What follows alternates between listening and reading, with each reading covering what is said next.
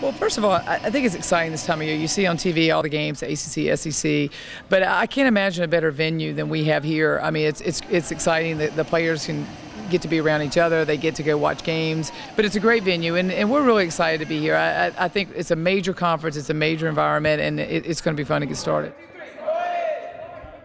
Yeah, I think they're excited. You know, it is a way to break the season up. It's a different season for us now. It's postseason, and I think they have a different focus.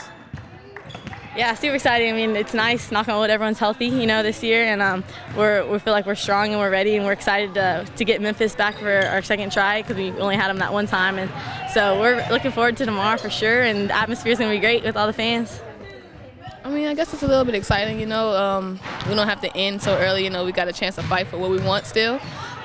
Depends on our wins, and also, you know, just being able to play with these girls another time, you know, our seniors.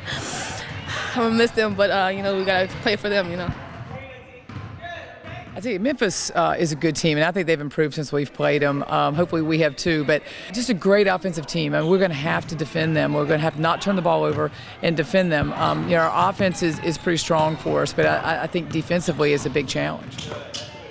Just bringing more focus and energy. Honestly, we were just watching film. It's just we were so dead in both sides of the court, and just not knowing what plays we're in and not knowing little things we could fix. And that kind of gives us confidence going into this. Like, we can just tweak a couple more things and we can be in this game. Roll away, 1, 2, 3. Roll away.